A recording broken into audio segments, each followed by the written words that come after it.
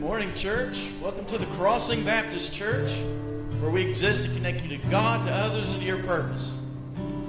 It's hard for me to follow that. That was pretty amazing. Pretty amazing. This morning, we'll be sharing from Philippians chapter 2. Therefore, if there be any consolation in Christ, any comfort of love, any fellowship of the Spirit, any affection of mercy, fulfill my joy by being like-minded, having the same love, being of one accord, of one mind. Let nothing be done through selfish ambition or conceit, but in lowliness of mind, let each esteem others better than himself. Let each of you look out, not only for his own conceits or his own interest, but also for the interest of others. Let us pray. Heavenly Father, it is our privilege to be in your house today. What a blessing it is to gather with your people on this day, to worship, to give you praise, honor, and glory, to hear the word preached, to have the freedom to express ourselves in worship, raising hands, lifting our voices to you, because you have made everything possible. You have given us salvation, eternal life. You have given us a way to look around and think there's so much sadness right now, but we need to look up because our redemption is drawing nigh. It's getting closer. And Father, there's so much hope. The hope is in Jesus. He's the one that's made a way for all of us. We should walk with smiles on our faces, hope in our heart, and joy to share with others. Father, thank you for all that you do. Thank you for this church. Lord, it is a beacon of light in this community. Thank you for this ministry. Thank you for the opportunity I have to be here today. Lord, we love you and we praise you. In your name, amen. So I went to a restaurant. It was 2 hours and 20 minutes before they closed. I placed my order, and my order included, shocker, sweet tea. I was told, we have no more sweet tea. And I said, what time do you close? And they said, we close at 11. And we have to make the sweet tea up by the gallon. And it's 2.5 hours before we close, and we don't want to waste any sweet tea. And I said, don't worry, I'll take care of it. Just make some sweet tea. They came back a little bit later. The person said, I'm sorry, but we've already cleaned the sweet tea machine. If we make some more sweet tea, we'll have to clean it again. And I said, but you don't close for another 2 hours and 25 minutes. What if I'm not the only person who comes in wanting sweet tea? And they said, well, we'll tell them the same thing. We've already cleaned it. We're not going to clean it again. We're out of sweet tea. Would you like something else? And I said, my money back. And they said, but you've already got your sandwich. You can't have your money back. It was part of the deal. And I said, then I'd like to speak with the manager. The lady said, the manager's the one that told me that we don't make sweet tea after we've cleaned it. And I said, I'd like to speak with the owner. And they said, the owner won't be here. We close in 2 hours, so the owner is at home. And I said, can I have their telephone number? And they said, certainly. So I called the owner and I said, I'm here at your fine establishment. I'm having a nice dinner with my family. It's 2 hours until we close, but they've already cleaned the sweet tea machine, and they said that they're not going to get me any more tea because they would have to clean it again. Her words were, put so-and-so on the phone. And I said, okay, speaker. And she began to use some very colorful words to describe that restaurant exists for the customer, not for the worker. And if I didn't get sweet tea, they could be looking for another job. And I was like, I like this owner. Now, hold on a second. Don't think, well, that preacher's he's just, what kind of, he's got to understand. Those workers, they'll have to run another pot of hot water through the sweet tea maker, and he's just doing all kinds of work for them, and all he cares about is himself. And my answer to you is, yes. I only wanted sweet tea. That's all I wanted was my sweet tea. And they have a big billboard, sweet tea. Amen. And this person said, no, that inconveniences me. And because it's an inconvenience to me, you get no sweet tea. One day, there's going to be somebody at the gate. They're going to want to come in. They're not going to be allowed to come in because nobody served them. Nobody was inconvenienced by them. Everybody else had their own thing going, and although they had several more years before they died, they didn't want to go out of their way to serve them, so they never shared the gospel with them. And now they're on the outside going, wait a minute.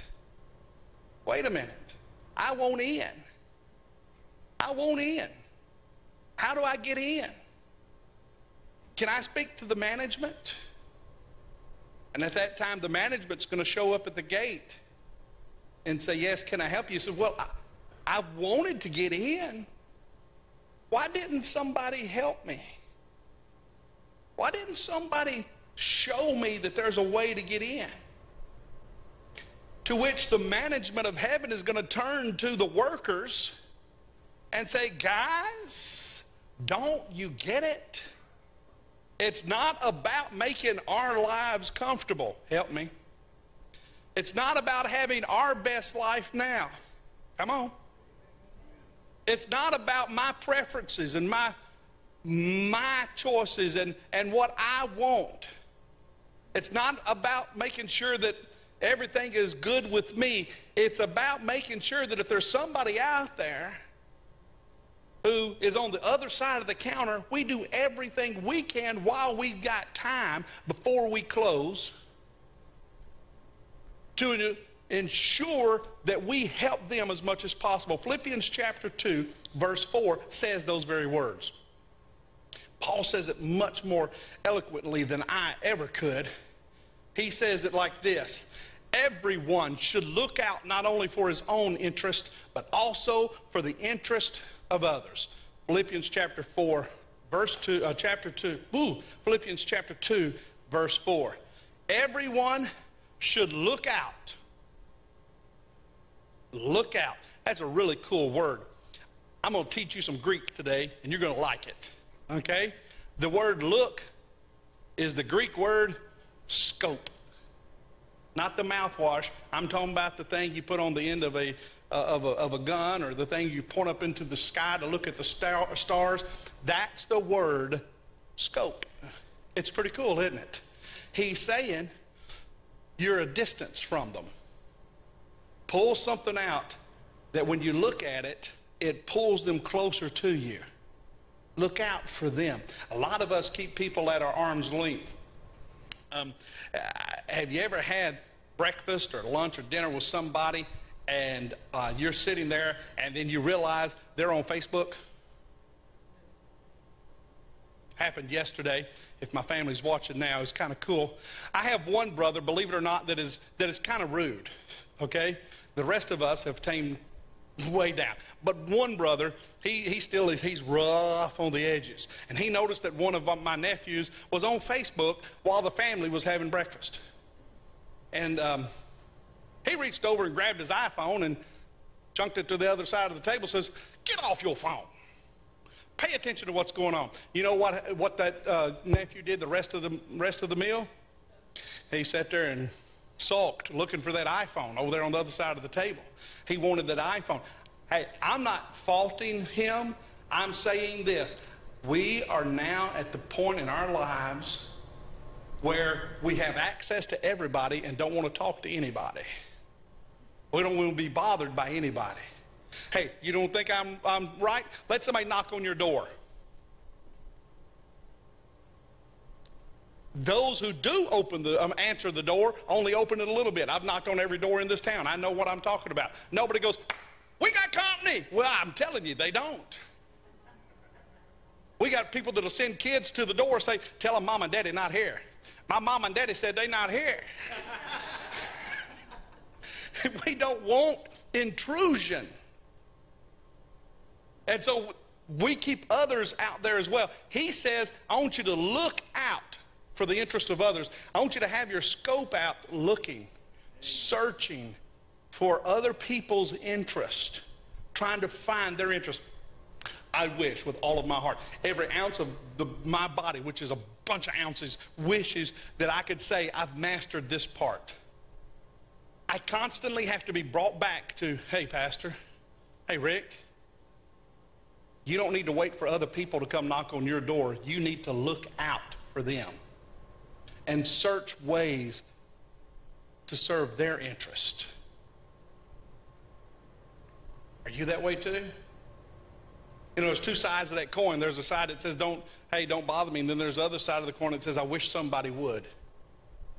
Just notice what I'm going through. Good preaching, brother. He's telling a straight point. Paul is saying, get out your telescope. Now, what he is saying here is, it's kind of interesting how he pulls it all together, Pastor. He pulls it all together by saying that you're looking out, and he uses an interesting word in Galatians. Carry one another's burdens, and this way you will fulfill the law. Galatians chapter 6, verse 2. Carry one another's burdens, in this way you will fulfill the law of Christ. Look out for another's interest. Carry another's burdens. People have interest. They have burdens. In Philippians 2:20, Paul says that Timothy, for I have no one else like-minded who will genuinely care about your interest. All seek their own interest, not those of Jesus Christ. Oh, my soul. This passage, Philippians 2, verse 20, look at it, underline and circle it. I mean, take a knife and scribble on your screen there. That word care about is an interesting word. It's the word we get our word bishop from. It means overseer. So follow his logic. I want you to look out, scope out other people's interest as an overseer. Looks at their interest. Paul Bear Bryant, he was a famous football coach from a state down south that's not mentioned. And he had a tower put on his football field. He didn't interact with the players, he watched them from his tower. Lou Holtz capitalized on that idea, and so he had a tower built up at Notre Dame. Any Notre Dame fans? Good. And each week there was always an article in the local newspaper there in Beach Bend of Indiana? South Bend, Indiana. Beach, that's around here, isn't it? Yeah. Or no, it's Beach Fork. How did I come up with Beach Bend? Beach Bend's a campground in Tennessee. It's South Bend, Indiana. There you go. So every week there would come out an article. There was an anonymous reporter who always wrote about the weaknesses of Notre Dame's players. And for years and years and years and years and years, nobody knew who was writing that report. But they always nailed it. So-and-so was lazy during practice. So-and-so missed 14 tackles during practice. Nobody could figure out who was doing it. When he retired, he said, I did it. I was in the tower watching over, and I could see what was going on. Now, you can use, check this, you can use it like you did Paul Bear Bryant, who used his tower to watch how the practice went so that he could help the players. Or you could use it like Lou did to watch the people as they went so that he could criticize the players. It's the same word. I think this is just me speaking. Probably don't have any biblical evidence to support this. That we as Christians have gotten really good at standing above the world, looking at all its problems and criticizing. I think we can point it out in a heartbeat. We even give them names. We talk about them. And we're doing what God says. We're looking out, overlooking, caring for, but in a negative sense instead of the way God intended it to be. If all you can do when you look in the mirror is see your negative self-image, you will become depressed, discouraged, and defeated. But if you can look there, instead of seeing your flaws, you see what God sees, that you're more than a conqueror, that you're a sinner saved by grace, then you'll become the person that God sees you as. If all you can do is look at this world and see the negative as you overlook the world, then that's what this world will become. But when Jesus looked at the world and he looked over it, he didn't call them names, he wept for them. He didn't put them down, he looked for a way to pick them up. This is what he's talking about. An overseer is not someone who berates you and beats you. It's someone who carries your burden. Galatians chapter 6, verse 2. We have to fulfill the law of Christ. I've heard it 1,000 times. Preacher, we're no longer under the law. My dear friend, yes we are. And the law of Christ is bear one another's burdens. I'll never forget the first time that I heard a preacher say this, and it has hit me so hard and so long. I've held on to this as a negative banner, something that I keep in my mind constantly. The Christian army, of all the armies in the world, the Christian army is the only army that shoots its wounded.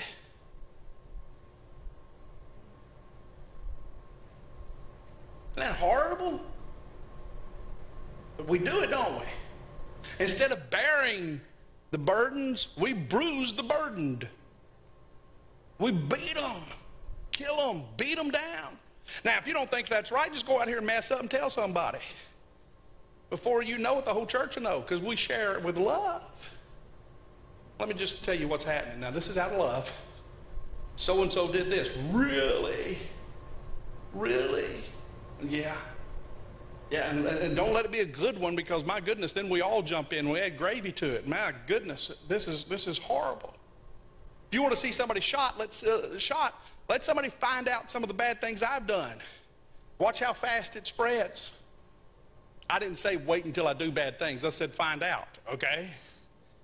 Okay, I do bad things all the time. Ask my wife, she'll tell you.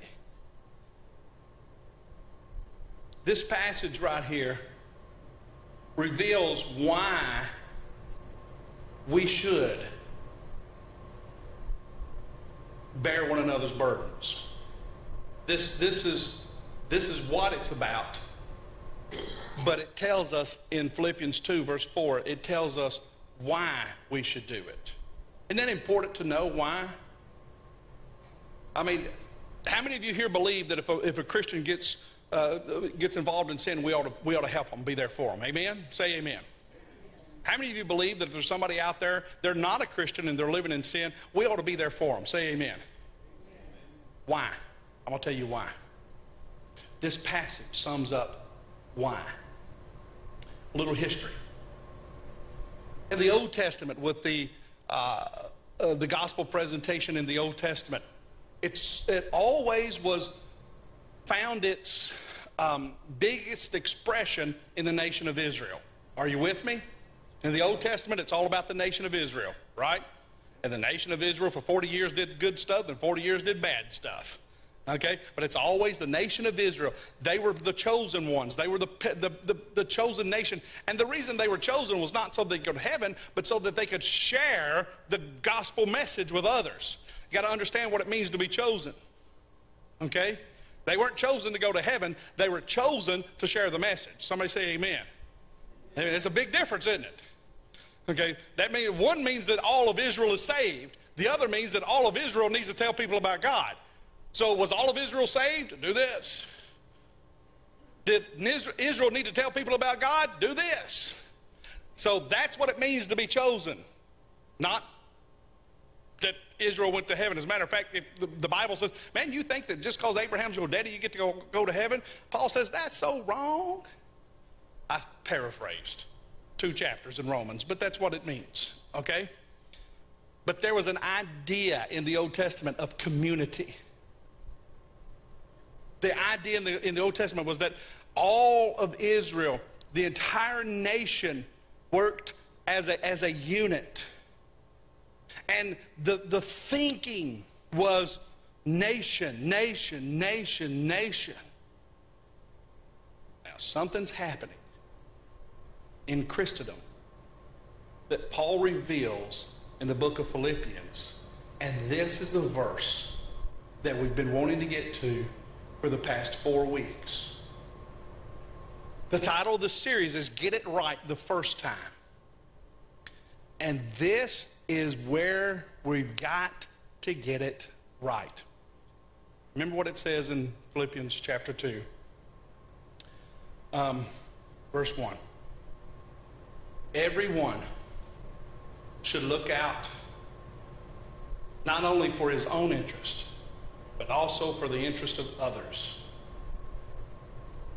And that's our English translation. And as an English reader and speaker, we miss the nuances, but they're there if we think about it. I'm going to say a sentence, and you tell me what the emphasis of that sentence is. You tell me who the focal point is on, okay? Jonathan, take care of your sister. What's the emphasis in that sentence? Help me. There's no right or wrong answer. Jonathan is the emphasis. Jonathan, take care of your sister. Andy, do the dishes. What's the emphasis on that sentence? Is it about somebody do the dishes? Is it about Andy do something? Every sentence in English has the same thing, but we have to use voice inflection in order to get the message across. Well, what if you're writing? How do you do it? Well, the Greeks had a really cool way to do it. One of 2 ways. In order, by the way, in Greek, where you put a word doesn't matter. You can put it anywhere you want. The arrangement of the word, the position of the word, always meant the significance of it. And you could, it's really cool, you could make something, you could emphasize something by putting it at the beginning of a sentence, or you could emphasize it by putting it at the end of the sentence. Those were the 2 most emphatic positions in a Greek sentence. Really cool, isn't it? Okay? That way when you're reading something, go to the store, Andy. It's at the sentence. Go, Andy, to the store. What's the most important part of that? Go, the store. Cool, get it? Are you following me? Isn't that cool? That way when you're reading, and they seriously do that too. They would have store, go, Andy, now. And that's how the Greek reads, and then you have to put it together to make sense out of it. Really cool, right here in Philippians chapter 2, verse 4, in the Greek, here's how it reads. Each one take care of the interest. Don't worry about your own interest, but take care of the other's interest, each one of you. What's the emphasis? Just so you don't miss it, Paul puts it at the beginning And he puts it at the end of the sentence. Each one. It's really cool that it's not each one as in when we say each one, it's always singular. Each one of them. Paul does something weird here too.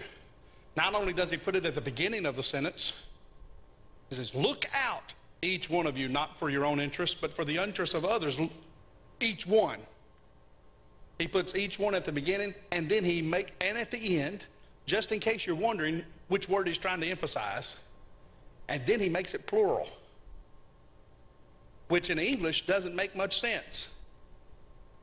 But follow me, to take something that each one, and then to make it plural, actually focuses on the singularity of the subject.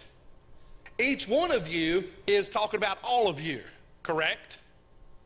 Each ones of you is talking about the singularity of all of you, individually. Follow me. He's changing a concept. This is a watershed moment in the writings of Paul. They call it the mini ethical treatise of Paul. It's the point in which the community is no longer that which is the importance in Christendom, but the individual is now the importance. It's no longer about the nation of Israel, but it's about the citizen of Israel. He is saying something here that is blowing our minds. We have stood back and watched. Now we need to telescope in close and look at the nation, not from a bird's eye view of getting the whole thing, but zeroing in on the one person and identifying that one person and not worrying about the needs of the community, not trying to take care of the community, but now take care of the needs of the individual. Do you see the difference? The gospel message is not about saving the community. The gospel message is about saving the individual. I wrote something. I want to read this again. Let me see if I wrote it down over here.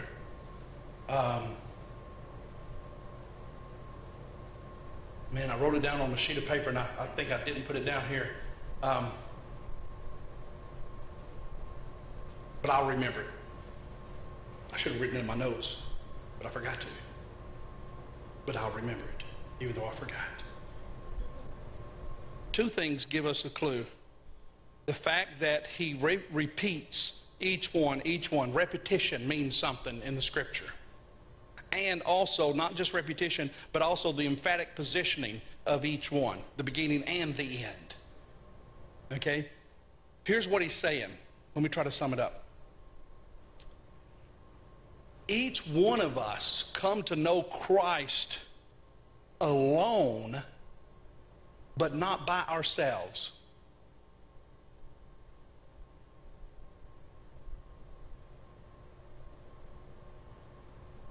Summing this up, the teachings that are found in here, found in verse 20, found in Galatians 6, 1 Corinthians, and Romans, a couple other passages, it means this: we come to Christ alone, individually, but not by ourselves.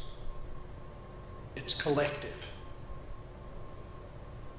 And what he's saying here is that the biggest burden, the largest care, the thing that we should see more than anything else is we should see the individual when presenting the gospel. God cast a wide net over this world that includes everybody in this world when he gives the gospel presentation. And God's gospel presentation is simply this: come, all who are weak and weary, come. All who are heavy laden, come. It's huge. The gospel presentation is huge. It's all. The last words in your Bible that the Holy Spirit speaks are simply this: come. The words of the bride, the last word that the church says in your Bible is this: come. And the invitation is to all, it's to everybody, it's collectively to every single one of us. Yet there is a time, there is a point, there is an event in our life in which it's telescoped in on you.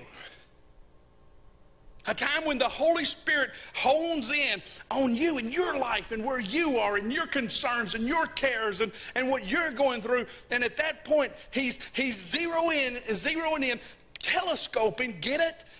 100% looking not at the stars of the heaven, but the star. Not of the masses, but of the one. Zeroed in. He puts it this way: I know when a sparrow dies, I see you. He doesn't see the hair on your head. That's kind of cool. He sees the individual hairs on your head, but yet he sees every head collectively. And he's telling us, he's about to say these words: have this mind in you, which is also in Christ Jesus. He's telling us all to come together and changing everything. It's not about the masses going, it's about the one. Just the one. And that's why I can stand boldly and proclaim that if you were the only person to ever receive him as Savior, he would have died on the cross just for you. Because I believe that the Bible teaches that when he died on the cross, he did die individually for every single one of us. In this same text, when you have a burden, he wants to zero in on your burden as if there's nobody else in the world that has a burden. And that's what Christ is telling us. He's not saying don't neglect the fact that you have concerns. No. The word also is there, okay? Look also at the others, okay? But prioritize them. Make sure that you look to them. And so this morning, I want you to know something. I want you to hear this. You've got two telescopes on you right now. One is from heaven. And that rascal has zoomed in on you, and he is seeing every single thing there is to see about you. Isn't that cool?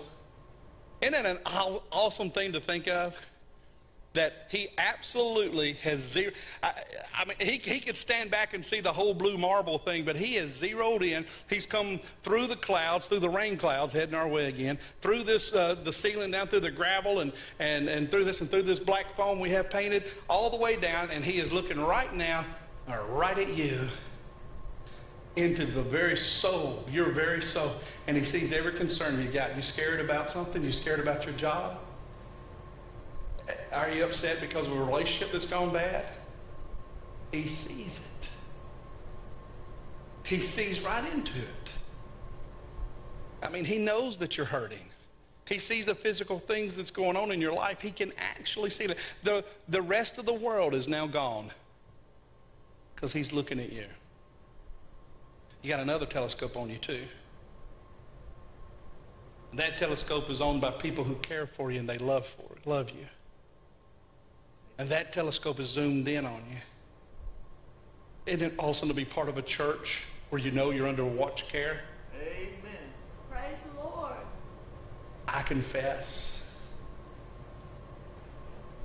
sometimes I have my telescope set up, but I don't look at it enough. I'll confess it. Sometimes I know you're hurting, and I don't let you know because I don't look at that telescope enough. I'll confess that the Bible clearly teaches me to be more concerned about others than yourself, individually. And I apologize.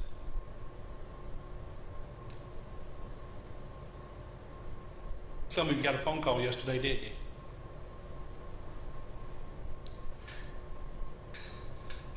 Worst thing about ever preaching is that the Holy Spirit always convicts me of everything I'm going to say. So I called some of you yesterday because I was going down the street, and it's like, you hypocrite, you hypocrite, you hypocrite. And I'm like, leave me alone. I'll just preach what the Bible says and forget what I do. You hypocrite, you hypocrite, you hypocrite. That's all I could hear, you hypocrite. And I was like, man, it's not that I don't love folks. I'll just be honest with you. It's just sometimes I pull back and I pray for people and I don't let them know that I'm looking at them. And I apologize. And I thank you for being understanding. And I hope and pray beyond a shadow of a doubt that you know Jesus Christ will never do that to you. He'll never take his eyes off of you. He'll never do it. And the worst situation to be in is to be someone who wants to have the telescope because you're crying out and find out that nobody's looking at the telescope. Nobody's looking. You cry out to God and you know he's there, but I belong to the crossing and nothing.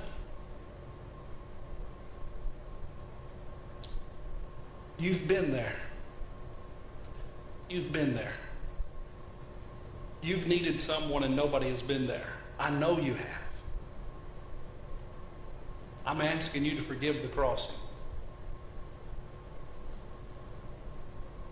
And I'm asking you also to seal in your heart that it won't happen to anybody else.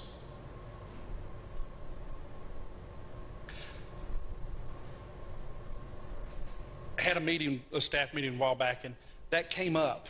And so it broke my heart that there have been people in our church that are missed church, and I've done nothing. I contacted a few and found out that not many of us have done much when somebody's missed. And so I got together with Tweety Flesher, and Tweety and I came up with an idea. Tweety knows everybody by name. Tweety knows everything there is to know about you. You meet Tweety one time, and she can remember everything that's ever happened in your life. She'll tell you where you work, what time you work. She's amazing. So I met with her. I mean, that's a spiritual gift, in my opinion. I was probably not listed anywhere, but knowing everything about everybody has got to be a spiritual gift. I forget people's names. I forgot that guy's name a while ago. Will. And I remembered it. I knew it would. We came up with an idea. Let me tell you our idea. Here's what we've been doing. I made a list of everybody in the church that comes. Whether you're a member or not, people who come. And Tweety, at some point, will put a check by people who miss. And then she will text me the people's names who miss, and I will put it on my sheet, people who miss. Okay, we started this 2 Sundays ago. And so last Sunday, she did it again. So what I did was I looked at people who had missed 2 weeks in a row. Yesterday, I had my sheet. People that had missed 2 weeks in a row. I said, 2 weeks in a row. First week you miss, you get a letter from Tweety. A note card from Tweety. Isn't that cool? I'm going to miss one Sunday just because I like her cards. Okay? She sends some good cards. Okay? The second week, if you miss 2 weeks in a row, I'm going to find out what's going on. A lot of people miss 1 week, and, you know, like the Fleshers are not here today, the Merritts are not here today, Brumfields are not here today, Egan's are not here today. You know, and I pretty much know where they are and what's going on. You know, and stuff like that. And Jonathan and Sarah Brewster are not here today. They sent me a text. But, you know, I kind of know where.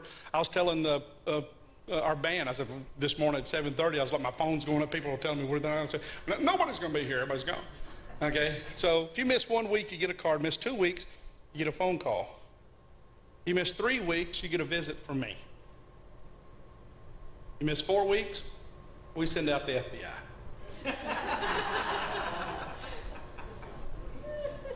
Amen. Here's what I'm offering you. You ready for this? You want to be in that list? of people who receive the text, so that you can have a list and you can check and say, oh my goodness, Karen and Alan hadn't been here. You might not even know who Karen and Alan are. Shame on you. Okay? Where's Les today? Les wasn't here last Sunday either. Les was here the week before, but now this is 2 weeks in a row. Les hadn't been here. Terry and Amy, 2 weeks in a row, they haven't been here. I wouldn't have known that if we hadn't have started doing that. Because I looked at the list yesterday and was like, Les wasn't here last week. He wasn't here this week. Maybe it's because we took him out to eat. The food was nasty. I ain't going back to that church. I ain't go to nasty places. You want to receive that text? I want you to. Scripture says if you're going to get it right the first time, bear one another's burdens. Put a telescope on everybody and find out what's going on. What's the number one way to keep healthy? Somebody tell me. Eat right. That's right. You're a good, brilliant preacher. What is the number one thing that you should do every single day if you want to keep the doctor away? Not drink lots of water. An apple a day keeps the doctor away. Have you ever heard that before? You have? Okay. Do you eat an apple a day? No way. I know it's good for me, and I'm still not going to do it. You know why they say an apple a day keeps the doctor away? You understand why? Because, here's why. An apple a day keeps the doctor away. Okay? It's easy to do. Okay? And if something is easy to do, it is also easy to not do. Okay? All right. You with me? What is the number one reason that people eventually drop out of church? Number one reason. I'm going to tell you. Don't have to guess. I'll tell you. Because nobody cares.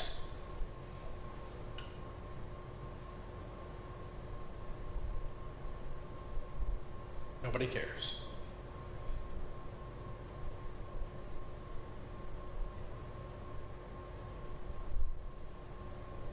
What's the easiest thing to do? Let somebody know you care. So easy. Send a text. Call. Go by a visit. Put a balloon on their door. Throw a rock through their window. Something to let them know you're thinking about them. Tell them Jesus loves them. It's the easiest thing to do to let somebody know. That which is easy to do is also easy not to do. It's the last day in February, and it stops now. I've asked for your forgiveness for the past. I've challenged you by giving you scriptural reason. I just gave you a social reason. I'm appealing to your empathy, your sympathy, and also to your desire that the community of Christ grows, and that today it stops. I'm going to tell you, you have more influence than I do, by the way. If I call somebody, they're like, well, there's the preacher, he's supposed to. You know, it would rock their world if you called them. Hey, I really don't know you, but we got a list here, and it says that you haven't been in 2 weeks, and I just want you to know that I'd like to get to know you. That'd be really cool. My name is Juanita. I'm the one that they call me Pistol Packing Mama back in the old out Wayne, and I raise goats and chickens, and, you know, if you want to come over, we have some dumplings or squirrel stew. I mean, we can do this. Amen. If I got that phone call, I'd show up to see who that Juanita girl was, wouldn't you? Amen. And if y'all didn't know all that stuff about her, that's pretty cool, right? Because I just pretty well described you to a T. You're not cooking? We'll go out to eat at Bob Evans or somewhere. Listen, it can be a blessing. So I'm asking, here's the invitation. Go ahead, y'all guys. Here's the invitation. It's kind of cool, the invitation is, because I expect to see a lot of brokenness during this invitation. I had my brokenness yesterday going 72 miles an hour down Bluegrass Parkway. Simply by saying, God, I haven't done enough. I haven't had my focus where my focus needs to be. I've been focused on my family and me. And it's time I realized that the Bible doesn't say take care of mine. It says take care of his. That'll preach. And today it stops. Whether you're 16 or 60 or 90, it doesn't matter. Today it stops. Get involved.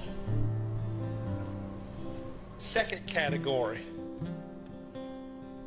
Those are the people who need to repent. Change your life, change your mind, change what you do. There's another category. Those are the people who need to be revived.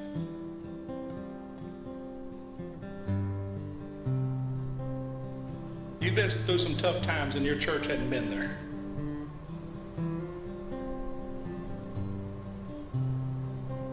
You would do us a favor.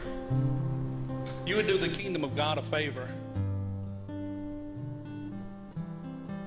by just saying, I'm hurt.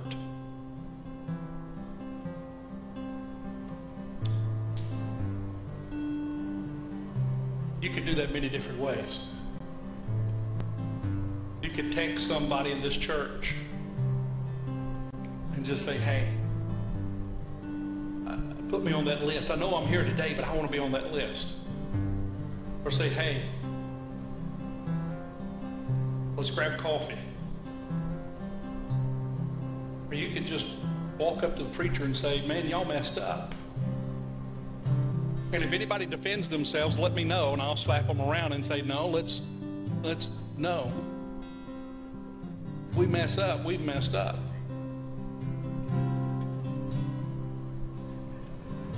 See, I believe the Holy Spirit's going to start some healing in our church.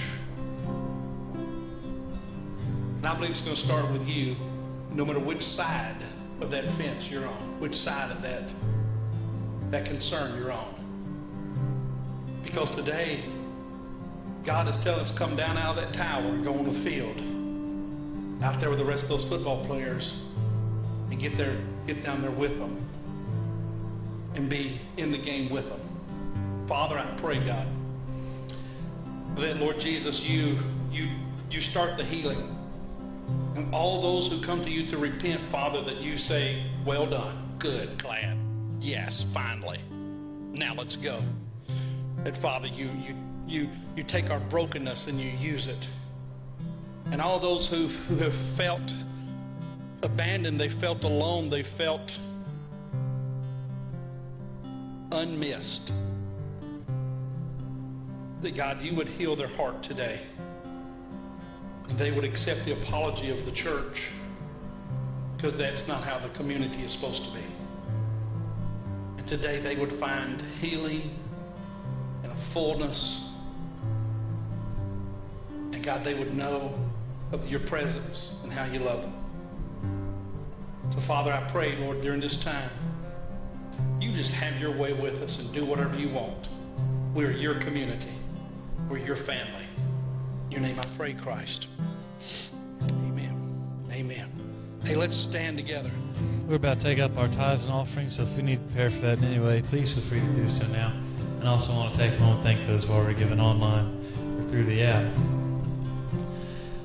So reading through some old stories, biblical ones.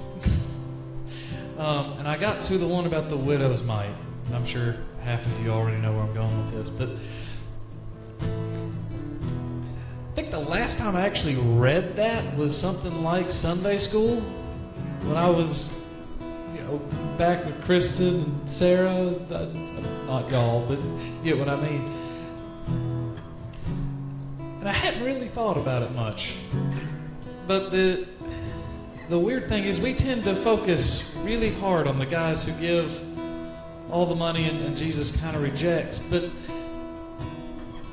I couldn't help but notice that the reason why wasn't, the amount of money wasn't good enough. I think it was more along the lines of, I'm God. All the money in the world is nothing. If you're an infinite God, what is a finite amount of money? But it was the attitude that they gave it. They were bold walking up to it, and they wanted every coin to clink in the plate. Is the image that I got. It wasn't about the act of giving. It was the recognition for the giving.